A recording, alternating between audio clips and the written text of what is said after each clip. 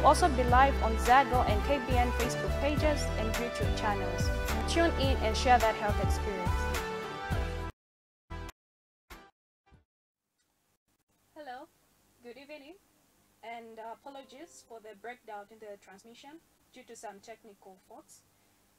This is Inside Health, a program that discusses various health issues that are affecting Zambians and beyond, and also a program that promotes sexual reproductive health and rights.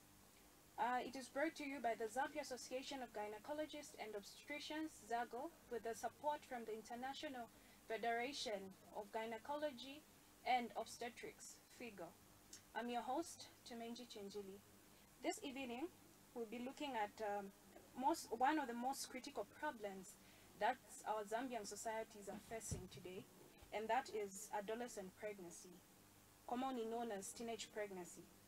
Teenage pregnancy is one of the most problems that our country is facing at the moment. This is because the problem does not only affect the realization of full potential of our girls, but also it undermines their rights. Teenage pregnancies brings with it terrible effects such as school dropouts, psychological straits, sexually transmitted diseases, abortion, stigma, as well as discrimination, and so on and so forth. So to help me explore this topic and to help us understand more about this problem that we are facing today, I've been joined in the studio by Dr. Andrew Kumwenda. Doc, welcome to the program and good evening. Thank you very much. Good evening. Thank you, Doc. Remember, we are on our Facebook pages, which is ZAGO and KBN. Then you can also subscribe to our YouTube channels, ZAGO and KBN TV. You can also be part of this program by calling us on the number that's showing on your screen to make those contributions and also to ask the questions that you might have. So, Doc, to get straight into our program, could you just briefly tell us who Dr. Kumwenda is, what he does, and where he works from? All right. So Dr. Andrew Kumwenda is an obstetrician and a gynecologist and also a public health specialist based at the University Teaching Hospital, Women and Newborn Hospital. Yeah. Thank I'm you, also Doc. a member of ZAGO. Thank you. So, Doc, we have heard of adolescent pregnancy, widely known as teenage pregnancy. First of all, who is an adolescent? And in detail, could you just explain to our viewers what teenage or rather adolescent pregnancy is? Yeah, so the term adolescent is used synonymously with teenager by the World Health Organization. So you either use adolescent or teenager. And the period of adolescence is taken as between 10 and 19 years old. So when you talk of an adolescent or adolescent pregnancy, you're essentially referring to pregnancy in a woman that is aged between 10 and 19 years, who has not yet physically developed to their full potential. What is the global perspective of adolescent pregnancy, especially from the World Health Organization point of view? So, according to the World Health Organization, adolescent pregnancy has become an important health issue in a number of countries, both the developed and the developing world or developing countries. And around the world, however, I think sub-Saharan Africa, where we seem to be quite affected. So it's a big problem. In fact, the WHO estimates that each year there are probably about 21 million plus adolescents that get pregnant. So if you look at those statistics, that's quite huge numbers, because some of them end up dropping out of school, as you earlier introduced the subject. So it's a big concern even for us as a country. Do we have latest statistics on adolescent pregnancy prevailing right now in Zambia? I should say yes, fairly recent. We do have some data. For us as a country, Zambia has, adolescent pregnancies have reached alarming levels. The Ministry of Education does produce statistics. They have a bulletin, and between 2006 and 2013, they recorded 117,000 plus adolescent or teenage pregnancies. And then between 2014 and 2019, the statistics seem to suggest that we had over 91,000 school-going girls that got pregnant. And you can understand that from there, some of them dropped out.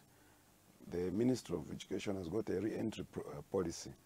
But during that period, it's estimated that slightly over 8,000 of the girls were re-enrolled, giving approximately about 56% or so of re-enrollment.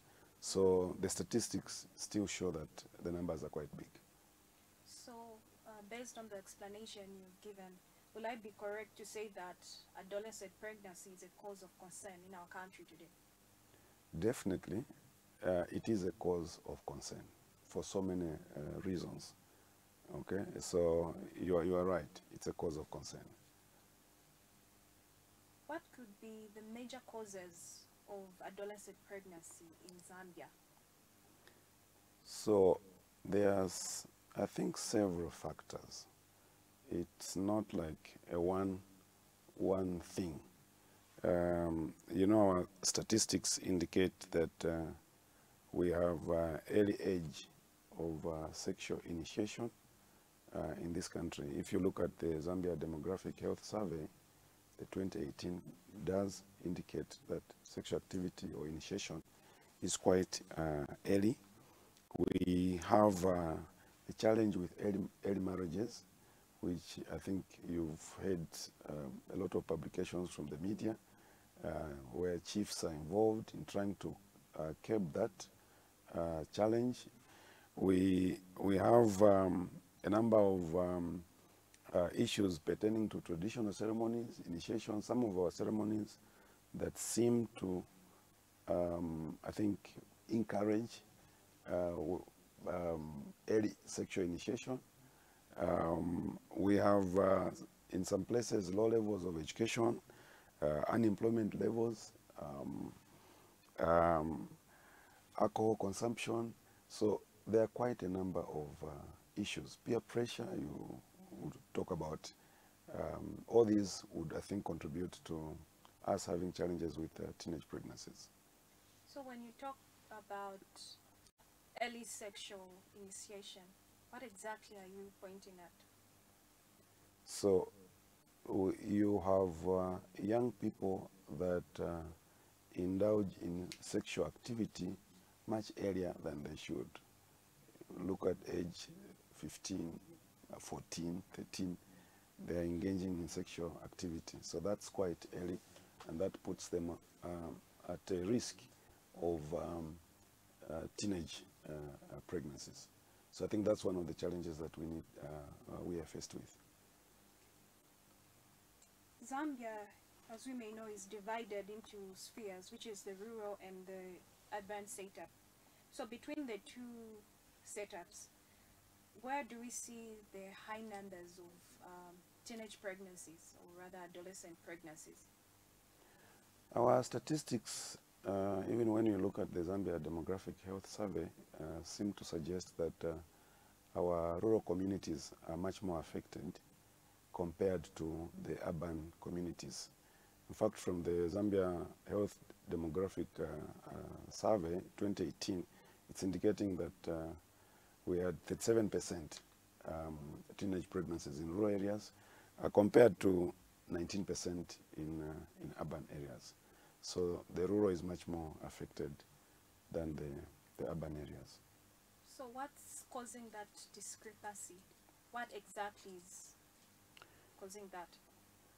So I think there could be a number of issues that that would be involved. Some of the things I already mentioned, but also opportunities availed to these young people in these places, social amenities that are availed to them. If you compare somebody who is in my village in Chama and somebody in Lusaka, the person in the village, you find sometimes schools are a bit far, and they have to walk long distances. It's far much easier to consider getting married early than somebody who is living in Lusaka. And issues of poverty. Poverty levels are high, and these are putting pressure on these teenagers, especially that they're also having cravings for things that they need to access. Yeah, so I think those are some of the factors that probably could be contributing to these discrepancies. So, according to the explanation you've given, we see that most of these factors are on the socio-economical side. Is that correct? Yeah, in terms of driving the challenge of teenage pregnancy, I think socio-economic factors seem to play a big role.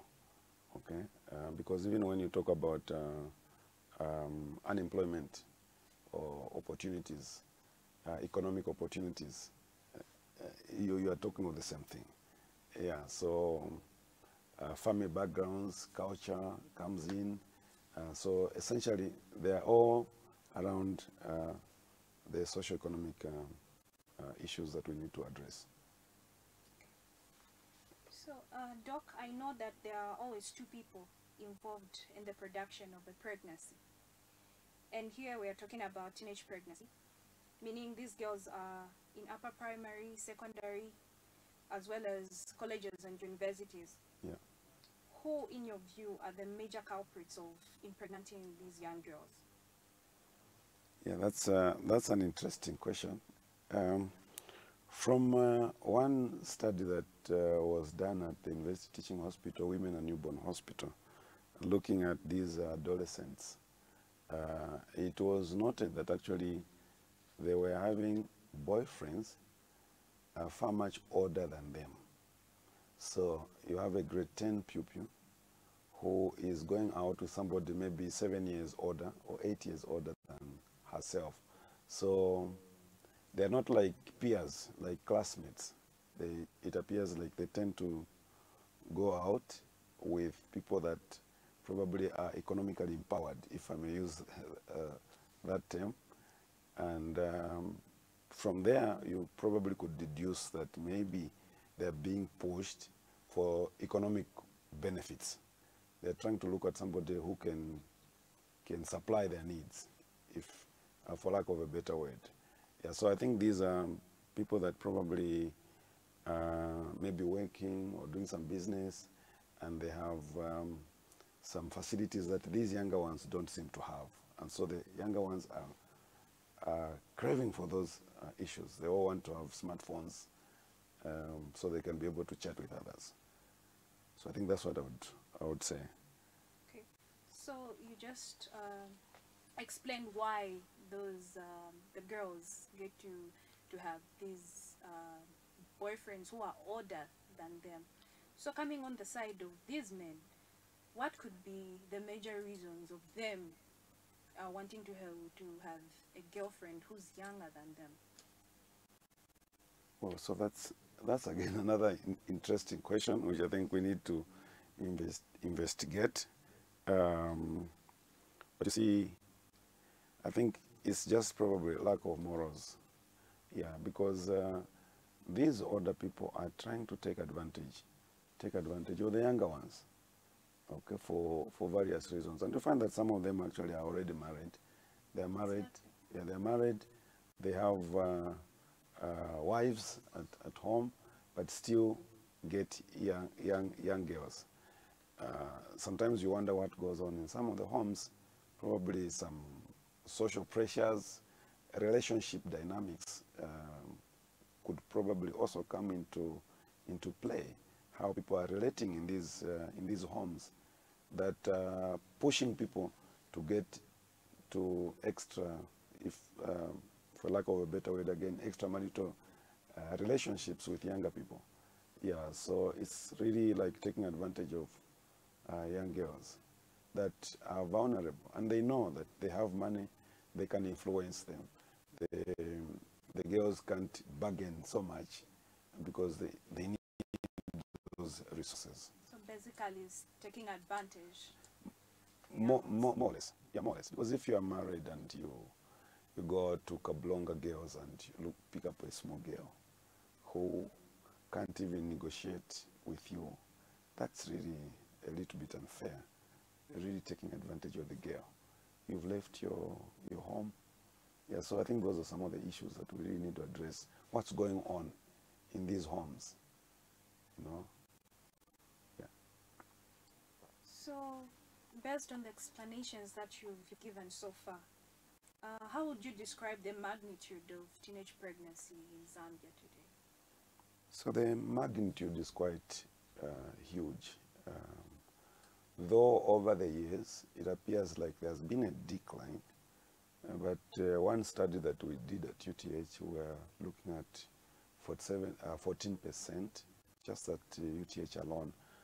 But from the, like I indicated earlier on, from the Zambia Demographic Health Survey, it's indicating that almost 30%, 29% to be specific, of teenage pregnancies exist in this country. So that's quite high. If you say 30%, it means that if you counted 10 adolescents, 3 of them are likely to have conceived at that time. So that's quite significant.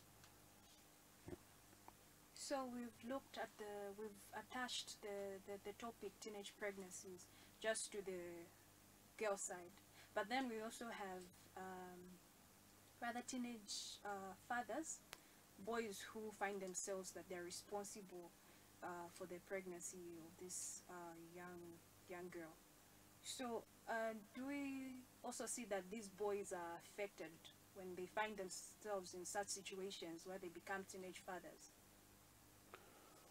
Well, to some extent, but not as much as compared to the girl, because I think the effects are much heavier on the girl, because the chance is high that she will drop out of school, and that has got consequences. It means that you are really curtailing her future prospects, isn't it? Yeah. 2, there are consequences, health-related consequences. She may still be very small, very young, and carrying a big baby. That's going to be difficult for her to give birth. The chances are high that she will end up with operation and all those challenges that are related to the pregnancy. So, though the boy might be affected, he will not be chased from school. You see, he will continue. Okay, the father might be upset with him, but they'll pay for damage. They organize. So you see that it's a little bit heavier on the girl side, even though government has opened up the fact that she can be pregnant, deliver, and then still come back to continue with school. But the question is that, is it 100% that all of them come back to continue with school? It's not like that. So I think that it's a little bit more on the girl. See, so Zambia is a Christian nation, as we all know, yet so many unchristian deeds are on the rise. Older and young men alike have gone on a rampage, impregnating young schoolgirls, as you've explained earlier. Will I be right to say that we are failing our society by failing to protect our young girls, especially those who are still going to school? Yeah, that's interesting. To some extent, I think you could be right. What I think that is critical is for us to be able to understand the drivers. What is really driving this challenge of adolescent pregnancies? Okay. As we earlier indicated, it's not one problem. You wish you could just pinpoint one issue and then deal with it. But there are several factors. Okay. The study that we did at the University Teaching Hospital, we noticed that actually out of those young adolescents who delivered, slightly over 50% of them were coming from homes that were like single parents, or they are not being taken care of or looked after by both parents. So that brings in an issue of background, the family, the environment where this girl is growing up. Okay, so while we are looking at the men making them pregnant, we are thinking, where are these girls coming from? We need to profile those girls and understand the dynamics, the things that are involved in this particular girl. So I think we need to look at all the issues. We are indeed failing the girls, but let's try to address what are the drivers. So how best can we protect our girls generally? So I think that this will be a multi-sectoral issue, because if, for example, you consider early marriages,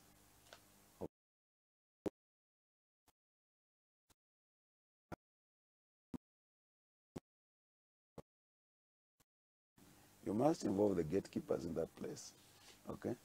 If you're looking at socio-economic amenities, that's coming back to government, developing some of these places, isn't it? So that these young girls can access some of these services that they are craving for. If we talk about issues of, we'll have to bring in the Ministry of Education and government and other stakeholders. So again, we have to look at all the sectors that are critical. The church will have to come in, you know, NGOs will have to come in, yeah. For those who have just joined us, this is Inside Health, and today we are looking at teenage pregnancies, also known as adolescent pregnancies. Please feel free to make your contributions and also to ask those questions that you might have by dialing the number that's showing on your screen. Then you'll be part and parcel of today's program. So, Doc, we continue. You just explained the magnitude of adolescent pregnancy in Zambia. Mm-hmm. So, which province or town, district, area is leading in terms of adolescent pregnancy? Would there be any explanation why there's that high number? Okay, so I think looking at the documents or statistics from the Ministry of General Education, they seem to suggest that in terms of provincial distribution, you're looking at Eastern Province, Southern Province, Northwestern, and Central Provinces that were topping in pregnancies at primary level in 2019. At primary grades, those provinces seemed to be high. But for secondary grades, it appeared Copperbelt seemed to lead, and followed by Southern and Northwestern provinces. So again, I think some of the things that we already mentioned could be considered here in terms of how these provinces are developed compared to the other. What issues, what services are available to these younger girls. Yeah.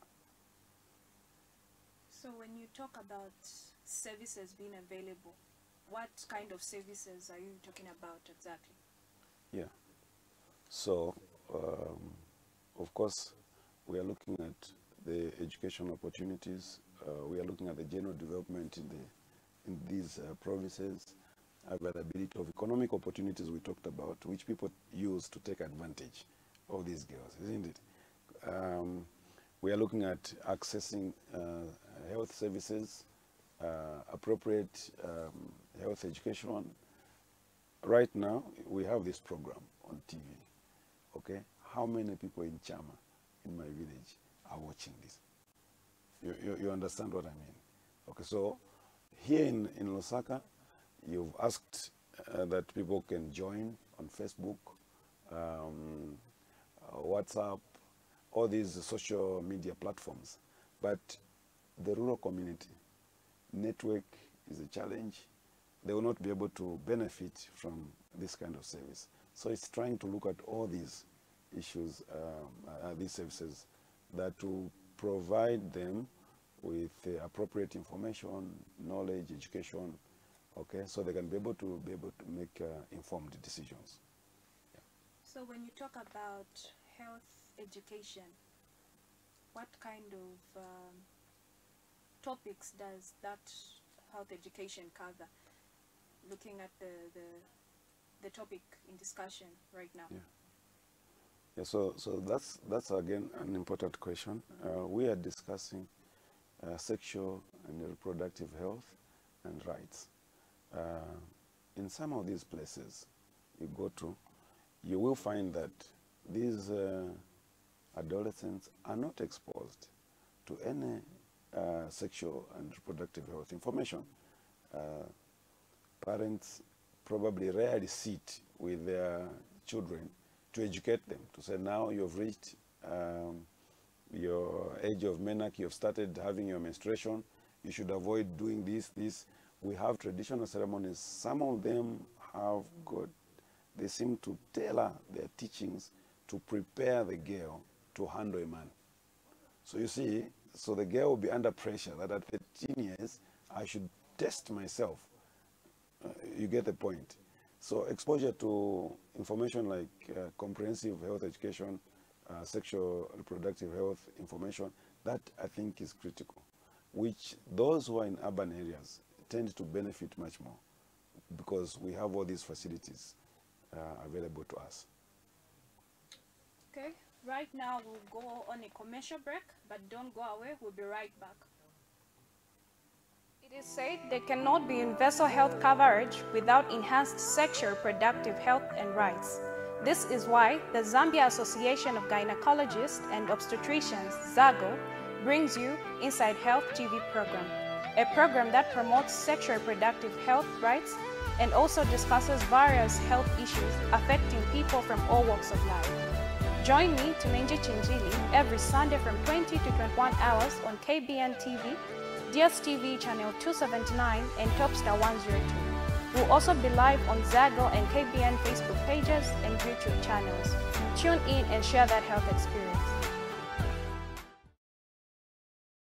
Good morning, afternoon, evening, ladies and gentlemen, my name is Dr. and you're now watching Nyimbo pa Manyimbo at KBN TV. Pakani ni Kanyamati. Kukula kwanga siku na ikize Tukaona mane yanga sima bwele ize Sembe si mulungu wanga enze na nedeile Asembe ni na kwaide Sembe si nilifaide. I tried to explain to them when I choke. Before drifting, I used to walk down. The battle for the African football title reaches climax. Catch live the semi-finals starting on the 2nd of February and finals on the 6th on Topstar for only 135 kwacha antenna classic or 140 kwacha dish smart. Cheer your team to the end. Start your AFCON semi-finals on Wednesday 2nd February and witness the Teranga Lions of Senegal clash with Burkina Faso at 21 hours on World Football, and the Pharaohs of Egypt versus the Indomitable Lions of Cameroon on Thursday 3rd February at 21 hours also on World Football. Then don't miss the grand finale of the AFCON on Sunday at 21 hours on World Football and see who will be crowned the Kings of Africa. Also follow the drama in the new, bigger and better Divorce Club reunion as we unpack confrontations, fighting and resolutions. So grab yourself a Topstar decoder now. Subscribe now and enjoy great football and best entertainment. Topstar. Enjoy digital life. It is said there cannot be universal health coverage without enhanced sexual reproductive health and rights. This is why the Zambia Association of Gynecologists and Obstetricians, ZAGO, brings you Inside Health TV program, a program that promotes sexual reproductive health rights and also discusses various health issues affecting people from all walks of life. Join me, Tunenje Chinjili, every Sunday from 20 to 21 hours on KBN TV, DSTV channel 279 and Topstar 102. We'll also be live on ZAGO and KBN Facebook pages and YouTube channels. Tune in and share that health experience. Welcome back. This is Inside Health. Remember, today we are looking at adolescent pregnancy, or rather commonly known as teenage pregnancies. For those that are just joining us now, please, there's a number that's scrolling on your screen so that you're able to ask those questions and also make the contributions that you might have so that you're part and parcel of this program. Remember, we're also on our Facebook pages, which is ZAGO as well as KBN TV. We are streaming live there.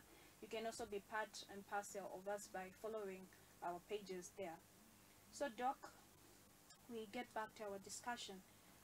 Doc, will you agree with me that most young girls, as well as young women, especially those in schools, when they fall pregnant, unintendedly or unplanned, they usually terminate or rather abort their pregnancy without fail? And most terminations, unfortunately, are unsafe. Why is it so? Yeah, so again, there could be a number of reasons. The young people, all of a sudden, discovers she's pregnant.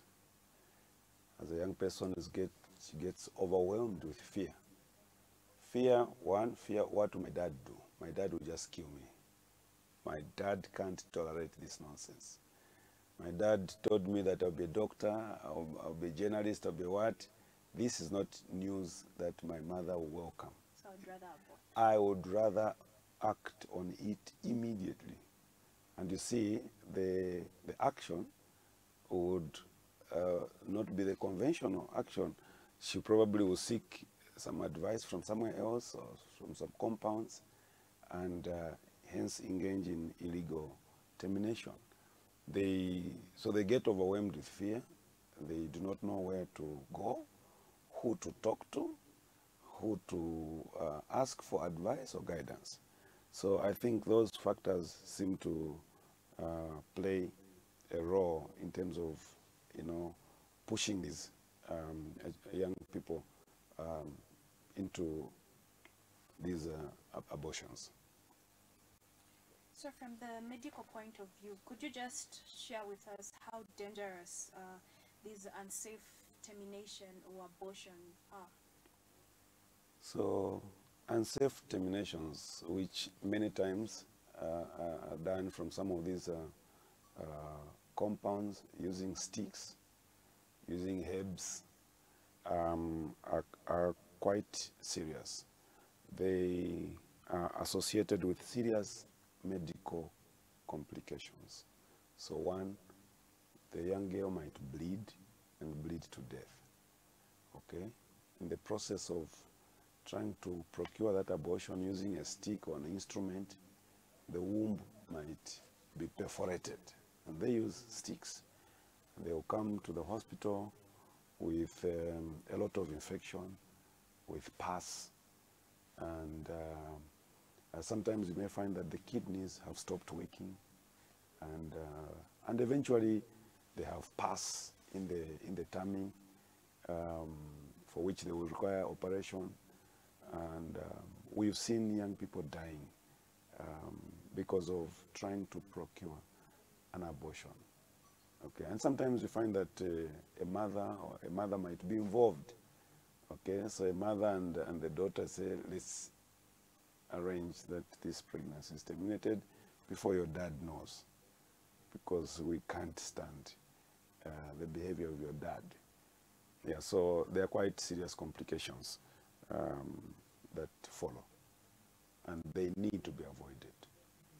So how often do you come across such cases where they've done the unsafe termination and maybe the process hasn't ended there, so there's need for them to come to the hospital? So how often do you come across such instances at the hospital? I think that these happen quite often, in the sense that the people that are conducting these abortions are not qualified people. Okay, and so some of the things that would prevent complications are not considered by traditional or herbalists or an old man in Tendere or in Chawama somewhere. Okay, so by the time they're coming to the hospital, indeed germs have been introduced in the birth passage, and a lot of that infection has gone in. So most of the times you'll find that they're actually associated with complications. So So what could be the negative impact on families and the nation at large, both financially and socially, because of unsafe abortion?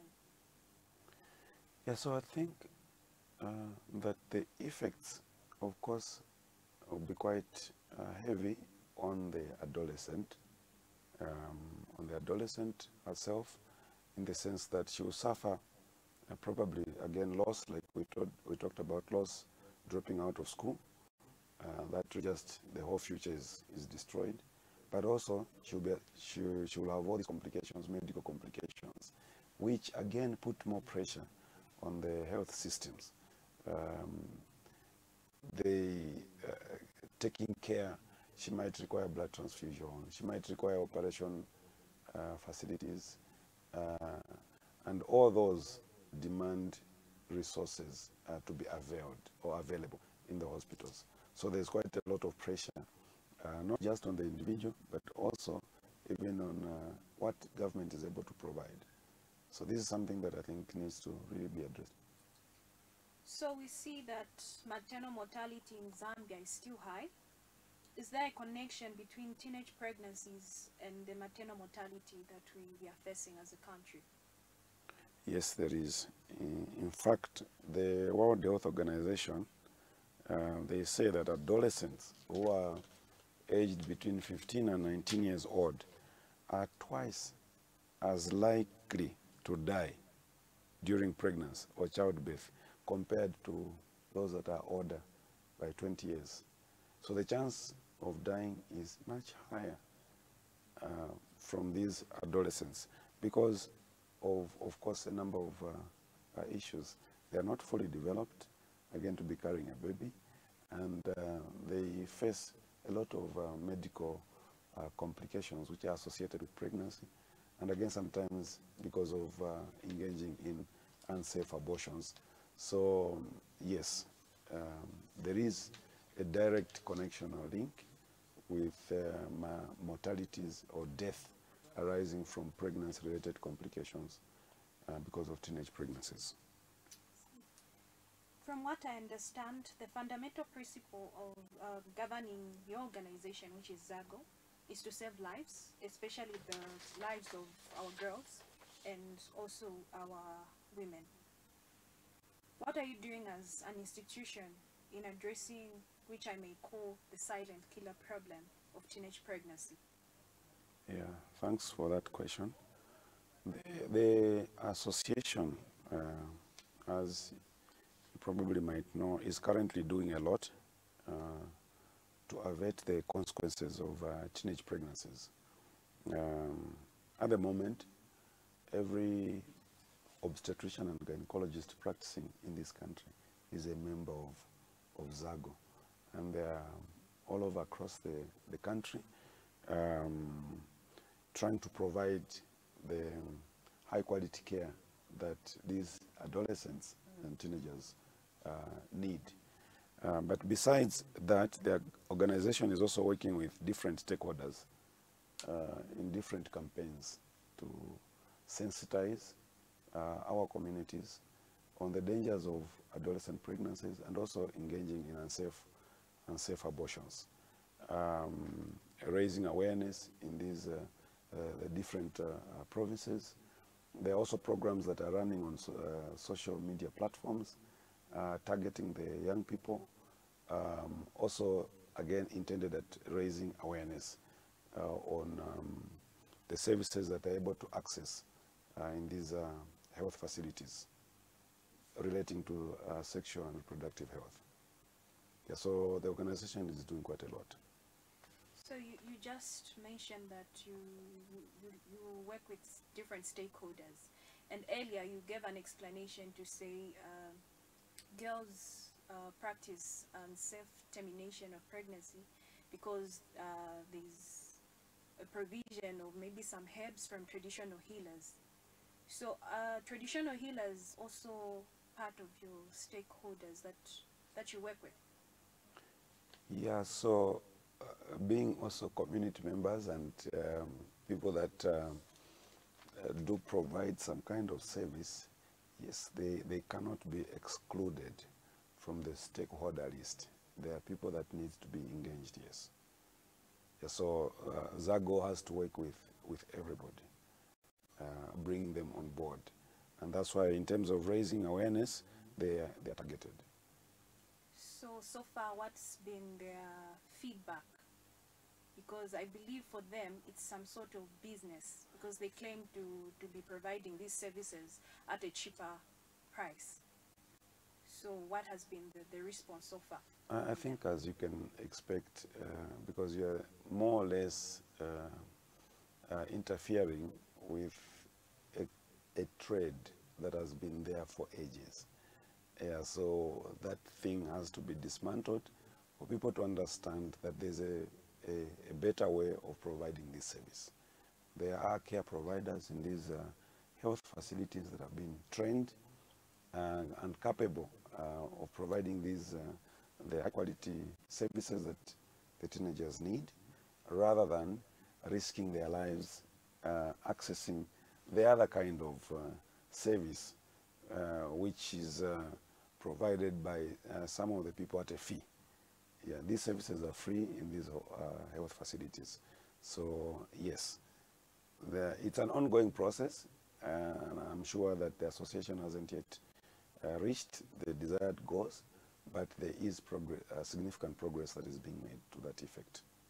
So as an institution, as you are trying to address this problem, are you also looking at the aspect of teaching adolescents on the use of contraceptives?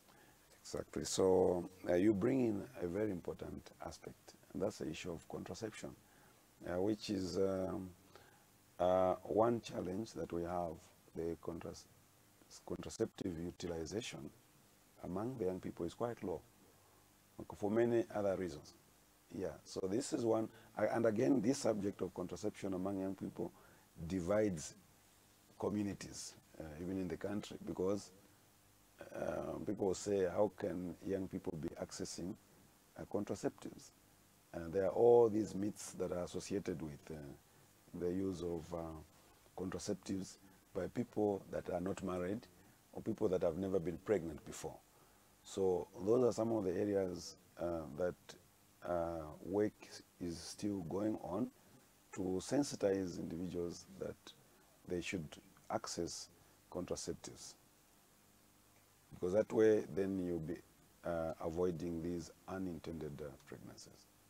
Okay, so Doc, just as you've explained, to say there are different myths and also debate in our communities to say adolescents cannot be using contraceptives because they are too young and you cannot be exposing them to such services. So what is too young and what is too old? At what age should an adolescent person start using contraceptives? So that's a good question. You should be asking this adolescent who engages in sexual activity, is she at risk of pregnancy? If she is, then she should use a contraceptive to prevent the pregnancy. Okay? So at the point that somebody engages in unprotected sexual activity, they should consider, or they should be reminded that potentially they could conceive. By that act, they could conceive.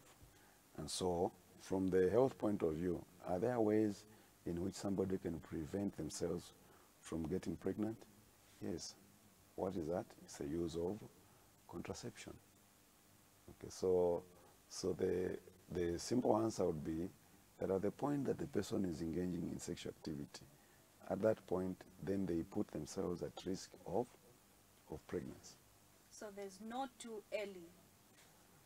So long as somebody or this young person is engaging in sex, they should be using the contraceptives. Yeah, exactly. Because even the same contraceptives, we use them for other disease conditions, not necessarily that we're trying to prevent pregnancy.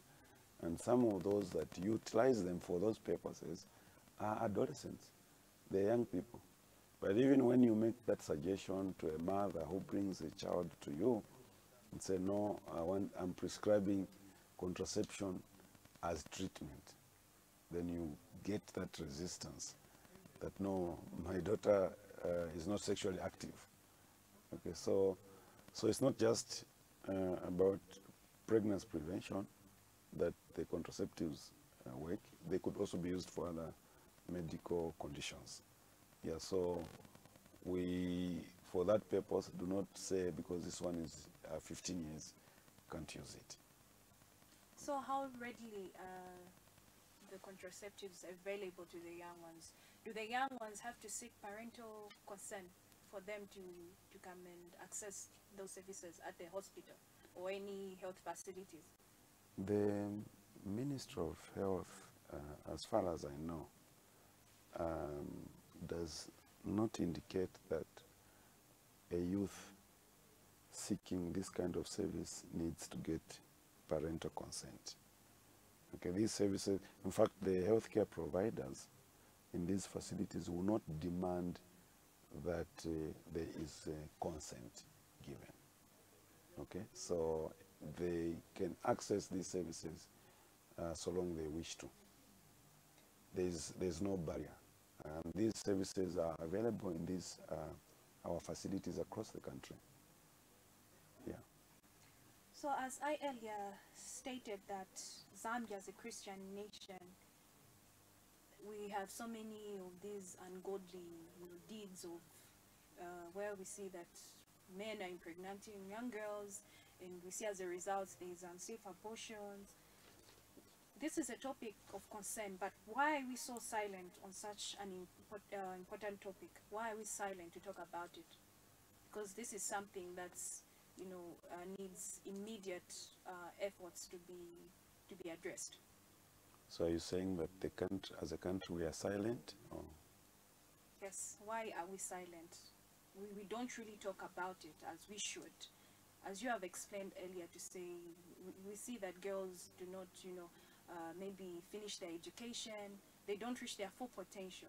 But it's like we just sing about it. It's just like a song. We just sing about it, but we don't really put our efforts. So maybe one of the things that we need to look at in addressing your concern or question is that some of the solutions, proposed solutions, or should I say interventions, are sensitive. Here we just talked about the use of contraception among young people. And people will be asking questions. Should you put contraceptives at a school, at a secondary school? And then a grade 8 pupil, when knocking off from school, carries the contraceptives. What will the mother say? You understand? They are sensitive, dividing communities, or people having divided opinions. So we have challenges that we need to face. It is those kind of things that will appear like this is being pushed in the back, or people should be silent. Hence, you see, the parents also are not able to discuss these issues with their children. A mother would prefer sending her daughter to an auntie to go and educate her on sexual and reproductive health issues. I'm sure you're aware of that. You see, so these kind of things, I think they need to change so that you can be able to sit and discuss and openly address some of these issues. So it should actually start from the homes Of course, we come from. of course. Okay, because if you have a child, you should be the mentor to the child. You should be the. Why are you taking the child to another person? Say go to cafe and be taught about sexual issues. When you're the mother, you're fully aware about all the things that are around, and then you hand over your child to somebody else. So the child doesn't hear anything, doesn't know anything. So we are all, these things are secretive, and so people are discovering now on YouTube, on social media, Facebook, and that's when the mother now discovers messages the daughter has been exchanging with somebody. You get the point. Yeah, so I think that, of course, it may appear like we are silent, but things are happening. There's been stakeholder sensitization going on. Churches are being engaged. all these communities are being engaged to sensitize them on these challenges. So this should be an ongoing process. Yeah. So in your view, Doc, what should be done to address the issue of adolescent pregnancy and ensure that our young girls and women are protected from people who use economic power, as you've explained earlier, and also social influence to kill their future? Yeah. So in my view, I don't think there is one single solution, because we said that there are several factors, several. So if we are going to address this issue, it's going to take that we address all these areas of concern, okay? So look at families. Families are breaking up. Just recent, I think that was last year, we saw huge statistics of divorces from the courts, okay? Over 200,000 families breaking up. So that, when a family breaks up like that, it puts pressure also on who? On the kids, okay? The upbringing. So the children now will be vulnerable, okay? So then the young people, so it's a vicious cycle. Then the older men will prey on them because they are vulnerable. They want these things that others are having.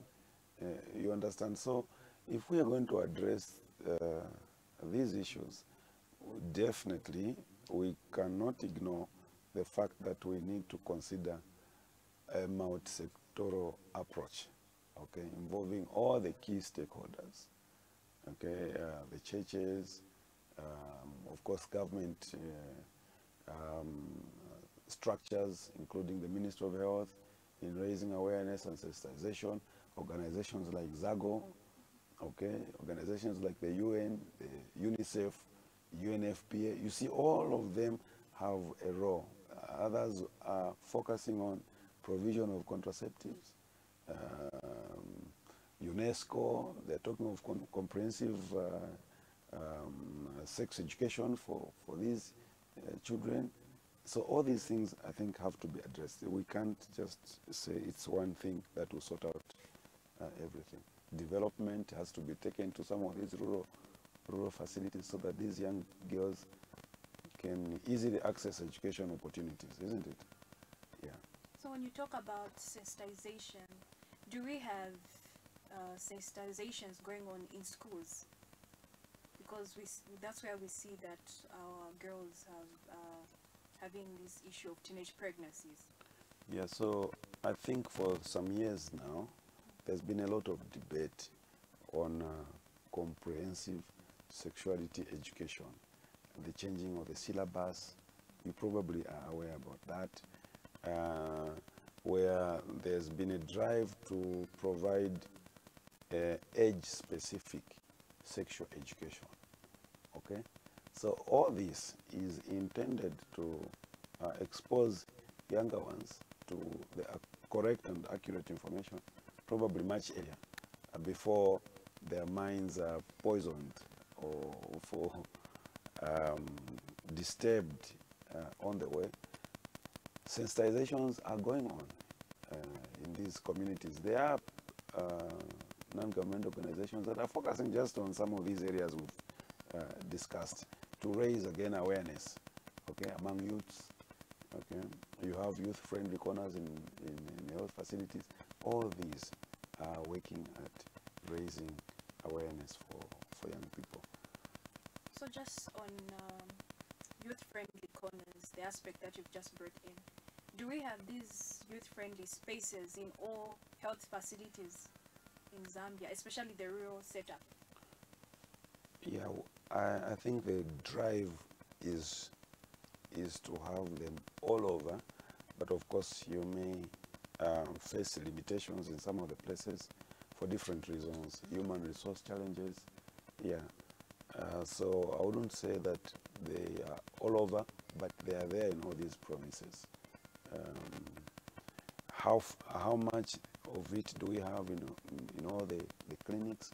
That sometimes is affected by the human resource challenges that we face as a country. So hopefully that maybe as we move forward, as more health workers are employed, these are some of the things that they'll be able to cover up. Interesting.